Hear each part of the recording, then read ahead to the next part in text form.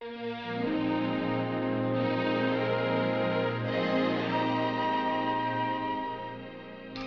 is a girl utterly dedicated to proving she can do anything Mama can do. About the most important thing Mama ever did was marry Mr. Lambert, Harry. I think we've become a little old-fashioned. We should bring ourselves more up to date. I've even considered next time voting as a Democrat. Edith, we took our marriage vows as Republicans. And, of course, she had Kate. Harry had the Lambert Lumber Company.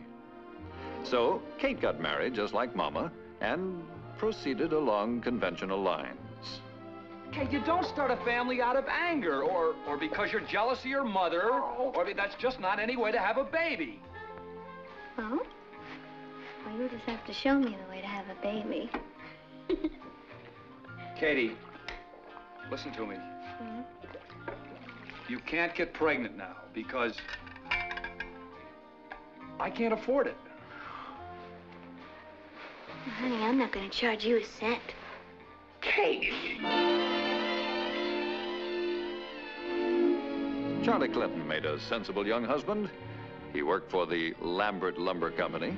He ate 3 very square meals a day at the Lambert table. He helped out around the house, too. What are you doing? I don't know, Dad. I never had one of these things before. Well, put it. Well, put it where? Put it in the clothes closet.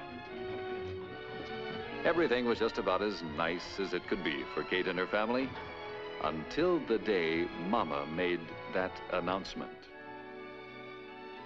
I said I'm going to have a baby. There.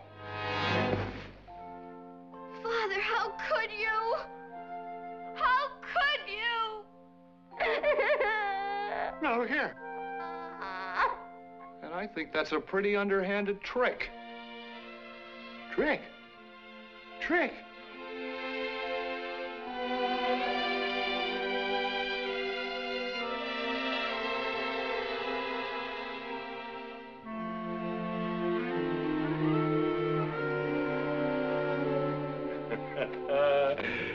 Bye-bye, little mother.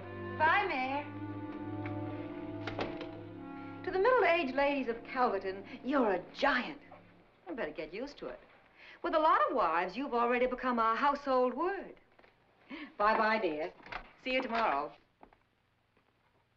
I wonder what the household word is.